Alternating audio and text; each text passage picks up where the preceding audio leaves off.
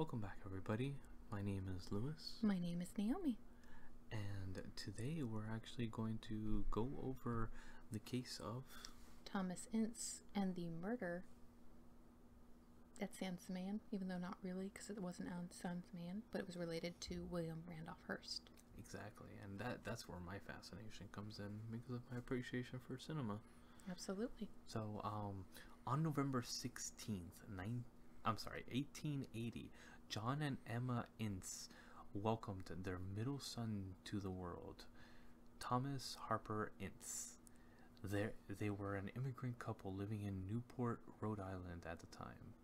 When Thomas was 7, the family relocated to Manhattan to pursue work in the theater. His father was both an aspiring actor and musical agent. The rest of the family, including Thomas, worked as actors during that time. It was at age 15 that Thomas made his Broadway theatrical debut with a small role in Shore's Acres. He worked in a few other stock productions as a child and later worked as an office boy for theatrical manager Daniel Frohman. Thomas wanted more, however, and went on to be in an ultimately unsuccessful vaudeville group, Thomas H. Ince and his Comedians in New Jersey. This venture did not last long, however. In 1907, when Thomas was 27 years old, he met a young woman and fellow actor named Eleanor Kershaw, but she went by the nickname Nell. They quickly fell in love and were married before the year ended. During their marriage, they went on to have 3 children together. In 1910, a chance encounter in New York City with a former employee from his old acting troupe changed the course of Thomas Ince's life forever. The former employee, William S. Hart, provided Ince with a connection to get his first work in an action, like in a film. A film action for a Biograph company. The movie was being filmed by famed director D.W. Griffith. Like stroking out, not able to say that sentence. I know, right? I think it was film actor, not action. I think that's what it is. Probably. Griffith was so impressed with the young Ince that he made him a production coordinator for Biograph. It was this position that led Ince's first work as a director. During his time at Biograph, Ince began to coordinate projects at Carl LeMay's independent motion picture company, otherwise known as IMP. During this time there, IMP was unable to complete the work on a smaller film, and Ince saw his opportunities. He suggested to the owners of IMP that he be hired on as a full-time director to complete the project for them. Ince's work was so impressive that IMP sent him to Cuba to make one-reel films with stars Mary Pickford and Owen Moore. This was due to IMP trying to avoid being overtaken by Thomas Edison's Motion Pictures Patents Company, the trust that was attempting to put all independent movie production companies out of business. Ince made a small impact with this project and continued to work on a variety of other projects in all types of subject matters, but he found himself particularly drawn to westerns and American Civil War dramas. It was during this time that the clash between independent and trust films became much more heated in New York, so Ince left to pursue his dreams in Hollywood. Ince, who always had an eye for the larger picture, quit working for IMP and approached the New York Motion Picture Company, NYMP, in 1911. They had recently opened a West Coast facility named Bison Studios in what was then Edendale. The company wanted to use this facility to make westerns, and Ince was eager to spearhead directing those pictures. And ironically, actually, Edendale is where the Manson murders occurred. It was actually the ranch that where everything actually happened.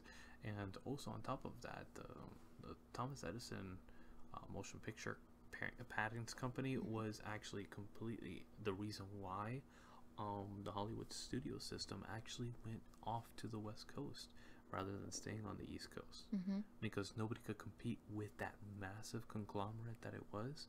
So they decided to rebrand and completely start fresh. Well, it's hard to imagine a time when Hollywood wasn't the epicenter of movie making that it is now. Exactly. But it used to be New York, and it was all in New York. And if you wanted to make it in that industry, that's where you started. So And Biograph was actually one of the first. Biograph was a major player back then. It got a lot of people started, but Exactly. Biograph was actually the first major company that was used as a template across the blueprints for all major studios moving forward. so back on track though. Yep. According to Ince, he was shocked when they agreed. The offer came as a distinct shock, but I kept cool and concealed my excitement. I tried to convey the impression that he would have to raise the ante to try if he wanted me. That also worked, and I signed a contract for 3 months at $150 a week. Very soon after that, with Miss Ince, my cameraman, property man, and Ethel Grandin, my lead woman, I turned my face westward. Which is really cool because this is the studio system, that hiring them at a certain dollar amount per week, which is very different than now where it's project to project and you're not tied to a studio. They were under contract to a specific studio, so this was a huge, especially back then. 150 a week would have been big. Yeah. So anyway, Ince moved his family and a small entourage to California and began working right away. When he arrived, the studio was only a tract of land with a 4-room bungalow and a barn. Always ambitious, Ince soon left Edendale to find an area that gave him more variety, and he soon purchased a 460 acre tract of land called Bison Ranch, located at Sunset Boulevard and Pacific Coast Highway in the Santa Monica Mountains. By 1912, he purchased the ranch and received permission from NYMP to lease an additional 18,000 acres in the Palisades Highlands, which stretched over 7.5 miles up to an area where Universal Studios would eventually be established. It was here that Ince built his first studio. This studio was the first of its kind and was nicknamed Inceville by the NYMP owners. It featured silent stages, production offices, printing labs, a commissary to support hundreds of workers, dressing rooms, props, houses, elaborate sets, and all other necessities in one location. It is difficult to imagine Hollywood in its infancy, but at one time this concept of housing everything in one spot was revolutionary and could be attributed to Ince's ingenuity. He really was a forerunner of his time in establishing what Hollywood was, and the studio was completely unknown and foreign. Exactly, and I think he grabbed a lot of the institutions that Biograph wanted to really put in place, and they didn't have the funding for. I mean, D.W. Griffith was known for his major productions, and he plays a huge role in this later on in Ince's life. Yeah. So, and Ince is one of those unsung heroes of Hollywood. I think he really is. He fell into obscurity, but he really was such a major player in establishing what it became. So, basically, while this new studio was under production, Ince moved a large troupe from Oklahoma to California, which consisted of 300 cowboys and cowgirls, 600 horses and other livestock, and a whole Sioux tribe. They were renamed the Bison 101 Ranch Company and specialized in making Western pictures. The completed studio was filled with streets lined with houses, mansions, and everything in between. The extensive Western sets were built outdoors and used on the site for years. As described by Catherine LaHue, Ince invested $35,000 in buildings, stages, and sets, a bit of Switzerland, a Puritan settlement, a Japanese village, beyond the breakers, an ancient brigantine weighed anchor, cutlassed men swarming over the sides of the ship, while on the shore performing cowboys galloped about, twirling their lassos in pursuit of errant cattle. The main herds were kept in the hills, where Ince also raised feed and garden produce. Supplies of every sort were needed to the house and fed the veritable army of actors, directors, and subordinates. So it really was a tiny city, sort of like Disney is now. Yeah, and most of the studios back then, they were their own entity, even to the extent of even like a Disney company and everything. They had their own housing networks, they had their own food, everything was completely in-house, and that's why it was a contractual agreement, because when you're committing to this, the studio really wanted to make sure that you stayed with them, and by doing that, they actually brought in everybody and made a family unit out of it. So Inceville was large enough that many of the cowboys, Native Americans, and working crew lived on site. Other actors would commute in via the red trolley cars to the long wharf in Temescal Canyon. Ince's house overlooked a vast studio. He was the central authority over multiple production units and slowly began revolutionizing the film production process. His studio is considered by many to be the prototype for how Hollywood would eventually function, with the various members of the team working together under one organized unit rather than segmented. Before this time, the director, cameraman controlled film production, but Ince changed that role to one of the producers, who became responsible for the film from inception to final project. He revolutionized and defined that producer's role in both creative side and production side. His was also the first studio to hire a separate screenwriter, director, and editor, instead of the director handling all these responsibilities. By 1913, the role of production manager had also been created. The separation of these roles allowed for the studio to operate more efficiently and produce more content at greater speeds. The output at this time was increased from 1 2-reel picture per week to 3. Contrary to films today, these finalized pieces went from writing to final cut within 1 week. This decentralization process that was created by Ince allowed the studios to meet the growing demand from theater goers.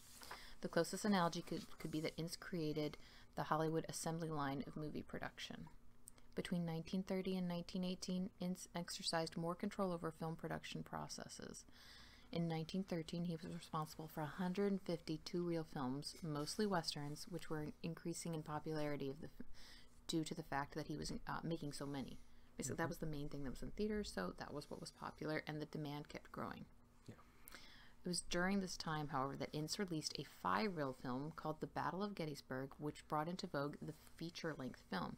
These, like, two-reel films, they were super short back then. Yeah. Like, they were teeny tiny films. Yeah, it was 15 minutes each reel. So 5 reels, getting into that whole feature-length thing, and that was Ince's innovation at the time. 3 of Ince's most important films during this time were War on the Plains in 1912, Custer's Last Fight, also in 1912, and The Italian in 1915, which depicted immigrant life in Manhattan, which would have been really, really salient to that time of immigrant population coming in. The Italian is a beautiful film. It's actually really well, and you actually see the cinematography being created for the first time, where the camera isn't just static, it's actually in motion, which was very interesting because these cameras were 200 to 600 pound monstrosities that were the size of cars, modern cars. Right. So, actually, Custer's Last Fight featured many of the Native Americans who were actually in the battle. Wow. That's pretty nifty, right? Yeah. So, he was an innovator definitely during his time. Definitely. But in 1913, Ince moved from full-time directing to producing. I think he really pioneered the producer role in what it is. Yeah. You know, more of that overseeing everything rather than one niche area. Which was always my fascination, honestly. When it came to film production and all that, my favorite part was production management and producing. So he transitioned his role as director at a studio to up-and-coming directors of the time, including Francis Ford, John Ford, Jack Conway, William Desmond Taylor, Reginald Barker, Fred Noble, Henry King, and Frank Borzage. The success of Ince's studio could be attributed not only to the assembly line production, but also the masterful editing Ince required as well. According to David Shepard, who is a film preservationist, he did everything. He was so proficient at every aspect of filmmaking that even films he didn't direct have the Ince print, because he exercised such tight control over his scripts and edited so mercilessly that he could delegate direction to others and still get what he wanted. Much of what Ince contributed to the American film took place off the screen. He established production conventions that persisted forebears, and through his career in film though his career in film only lasted 14 years, his influence far outlived him.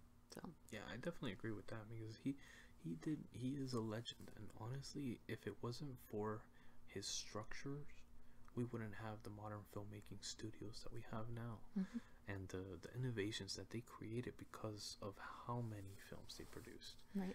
In 1916, however, a fire broke out in Inceville. It was the first of many which would eventually destroy all the buildings. Luckily, however, Ince had recently opened another studio named Culver City. Ince ended upselling and destroying Inceville to actor William S. Hart, whom he had featured in many of his earlier westerns, until a rift had developed between the two over the sharing of the profits. Hart renamed the studio Hartville, but sold it in 1919 to Robert Cole Pictures Company, which worked on the site until 1922. The last remnants of Inceville were destroyed in another fire in July 4th, 1922, leaving the site much like a ghost town. The Culver City studio, which Ince had relocated to just before the fires, was the brainchild of real estate mogul Harvey Culver, who had noticed Ince while he was filming on location in Ballona Creek. Culver convinced Ince to relocate to Culver City and set up operations there. Again, Ince, being the forward-thinking man that he was, finally broke his ties with BWMP and partnered with D.W. Griffith and Max Sennett to form the Triangle Motion Picture Company. The studio was named Triangle because from an aerial point of view, the property was like a triangle shape. The studio was built on Washington Boulevard, which would one day be the site of Lot 1 of the well-known picture company MGM Studios. Triangle was considered one of the most dynamic studios in Hollywood at the time and attracted several A-list directors and stars to work there, including Lillian Gish, Roscoe Fatty Arbuckle, and Douglas Fairbanks Sr. They were also responsible for producing some of the most beloved films of their time, including the Keystone Cops comedy franchise. Ince is credited as a director at Triangle. However, he only supervised the production of most pictures, often acting as an executive producer. One of the most important pictures he made was in 1916 called Civilization, which was a plea for peace and American neutrality in a mythical country and was dedicated to the mothers of soldiers who died in World War I. During his time at Triangle, Ince added several stages and an administrative building, but by 1918 he had sold his shares of the studio to Griffith and Sennett. 3 years later, the studio was acquired by Goldwyn Pictures and in 1924 became known as Metro-Goldwyn-Mayer Studios, MGM. This is the film company responsible for movies like Gone with the Wind, King Kong, and Citizen Kane. After leaving Triangle, Ince worked with Adolf Zukor to form Paramount Artcraft Pictures, which would later be known as Paramount Pictures. But by late 1918, Ince wanted to run his own studio again. He purchased a lot on Washington Boulevard from Culver and formed the Thomas H. Ince Studio, which operated until 1924. Ince wanted this studio to be different than any other studio existed during that time. The studio was designed with a mansion administrative building, modeled after George Washington's home in Mount Vernon. The 40 office buildings on the lot were all built in a colonial revival style. The lot also was filled with bungalows of various movie stars who would be working there. By 1920, the lot also included 2 glass stages, a hospital, fire department, a reservoir/swimming pool, and expansive backlot. The studio was so impressive that it attracted visitors like the King and Queen of Belgium and President Woodrow Wilson. Ince managed a team of 8 directors but retained creative control over all of his films. Ince also moved away from only making westerns and started including social dramas as well. But it was during this time Ince also started to decline in terms of power and influence in Hollywood as more studios came to the forefront. The studio system was beginning to take over in Hollywood, and independent filmmakers like Ince were slowly being muscled out. In 1924, Ince was negotiating a deal with media tycoon William Randolph Hearst. Hearst's Cosmopolitan Productions would begin using Ince's studios, and this would have been a huge lift for the failing Ince within the film industry, as Hearst was a major player in radio, newspaper, and now film production. After a weekend visit to Ince's home to negotiate the contract details, Hearst invited Ince out for a weekend party on his yacht. They would finalize the deal and celebrate Ince's upcoming birthday as well. Ince took a train to San Diego, where he joined his other guests on the yacht the next day. The party on Sunday night To celebrate Ince's birthday was a lively affair, but Ince had a case of indigestion due to the salted almonds and champagne he consumed that night. Ince had suffered from a peptic ulcers and was sensitive to many foods. At this point in the story, there are many versions of what exactly happened that night. According to Dr. Goodman, who was a licensed but not practicing physician during that time, Ince was taken by train to Del Mar, where he was treated at a hospital for his ailment. Ince asked for his wife to join and asked personal actor Dr. Ada Cone? Glasgow. Ince's son joined his mother from the troupe. The group brought Ince back home where he ended up dying. According to Ince's wife now, Ince had been treated for chest pains caused by angina, but his son, who later became a physician, insists that his father's illness was more closely resembling thrombosis. Dr. Glasgow signed a death certificate which cited heart failure as the cause of death. Ince was just 44 years old at the time. So this is important because this is the official version of the story, that he had indigestion at the party, was taken to the hospital, and died as a result. That's the official version that went on his death certificate. But the mystery that comes in from this actually started when the Los Angeles Times released a story right after his death, movie producer shot on Hearst yacht. Now, this was the time of journalism going crazy. There wasn't a whole lot of fact checking. They would just print it and go. Not that that's much different today, but there's even less ability to cover things. So what's really cool about it, though, is the fact that that night the story completely disappeared from the paper. And his obituary in the same paper listed that he died of heart disease. And you got to think Hearst at this time was he had a lot of power. He could make things die really quickly. So the fact that the story came out and then was pulled by a competing paper says a lot. People were like, well, what's up with this? Why is this happening? So a month after his death, the New York Times reported the San Diego district attorney said that he died of heart failure and there'd be no additional investigation. And Ince was actually cremated immediately following after his death, per his wishes, and his wife left the country for Europe about 7 months later.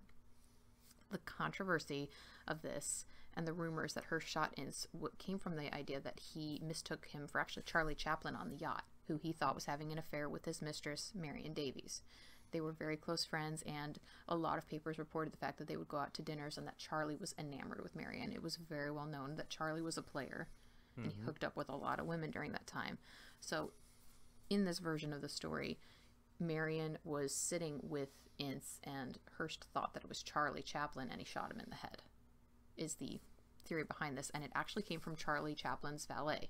And his name was, I'm going to butcher this, Toreichi Kono, because he saw Ince being taken out of the yacht to be transported to the hospital, and he said he was bleeding from the head, and he told his wife that, and his wife spread the story around to all the other people that she worked with during that time.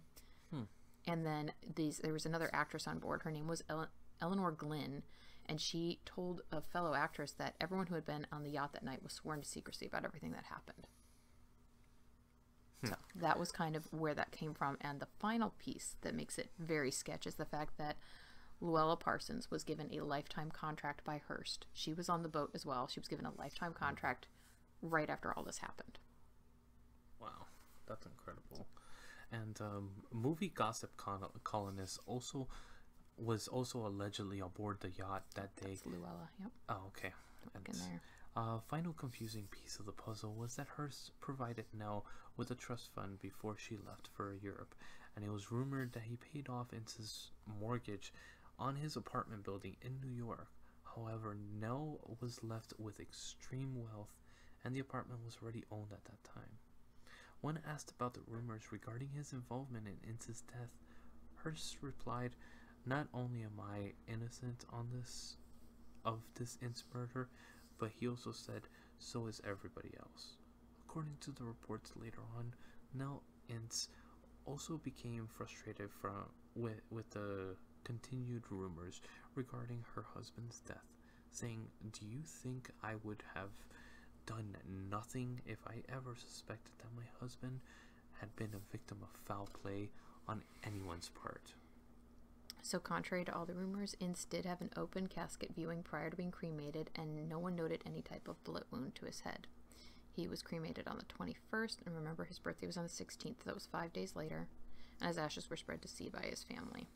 His final film, Enticement, which was a romance set in the French Alps, was released posthumously in 1925. So the reason there's a lot of intrigue around this, I think, is because it's Hearst. And Hearst had a reputation for, like I said, making stories go away that he didn't like. He did not like unfavorable press during that time. And he was dealing with the scandal of having a long-term affair.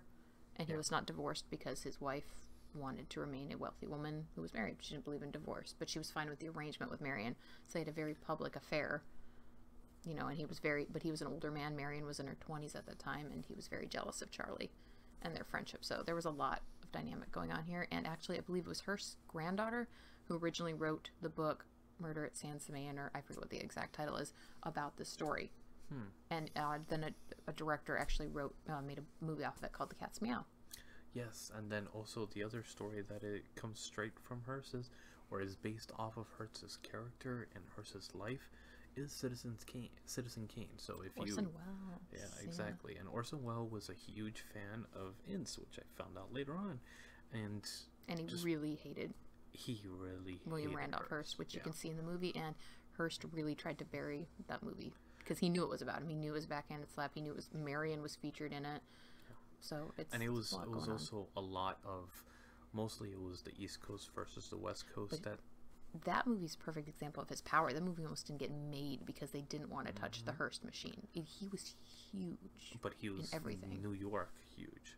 Yeah, and he was trying to move out to the West. I mean, I think Exactly. especially with his relationship with Marion, because she lived on the West Coast with Hollywood and all that. So Exactly. So it was a revolution that occurred from the East Coast, which was interesting in itself because it created the first time where you actually saw a coastal war be brewing, not in what do you call it, entertainment industry, which later on happened again in the 90s as well. And I think that's very fascinating because you saw that culture kind of develop over 100 years, basically. Right.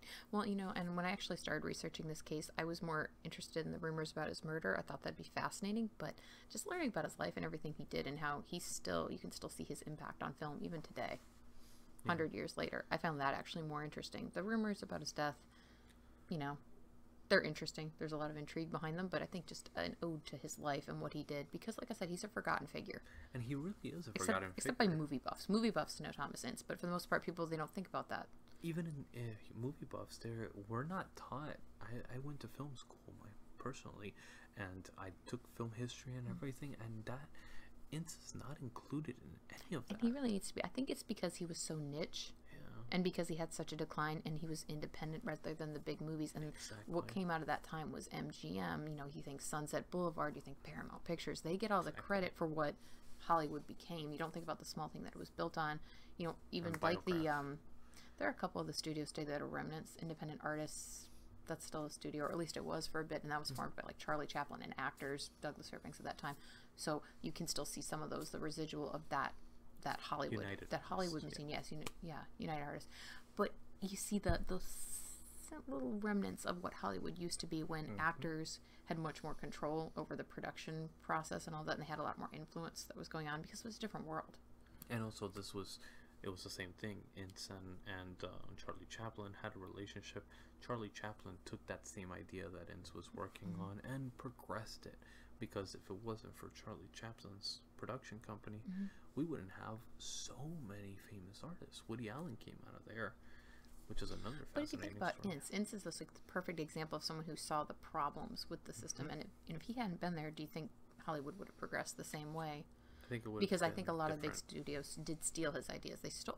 Think about all he was involved with. He was involved with like MGM. He was involved with what became Paramount Pictures. Like, he was a big player, and he gets no credit. And Biograph. And Biograph it's was the really biggest sad. And Biograph, and that was both coasts. He went both coasts and revolutionized it, and it was really based on his own ingenuity and ambition, which I think is really cool. He's really a rags to riches story, and it's really sad that that's how his life ended, and he died so young, 44. I know, exactly. Wonder what he would have done if he had been able to live out his full life. I don't know if I buy into the indigestion leading to heart failure. I think it's just kind of something happened. but Yeah. you know, who's gonna know what? But I don't believe that it was indigestion. Can you imagine being taken Even down if by it was salted just- almonds? Yeah, exactly. That's how you end. I'm sorry, I shouldn't laugh, but I mean, come on, salted almonds brings you down. And I think honestly at that time, you're talking about this was also during the heroin epidemic, which was a huge thing, and that you lose control when you're hopped up on heroin. Yeah, And it's different world. yeah, exactly. Hollywood machine, definitely Hollywood, and it's basic. But there was a lot, especially going with Prohibition. It was a time of like a lack of self-control, and Especially if he was out on a yacht, that means he went out to international waters where they can't stop him from doing anything. so interesting story, interesting case. Definitely. Thank you for definitely. joining me tonight. Well, thank you for having me.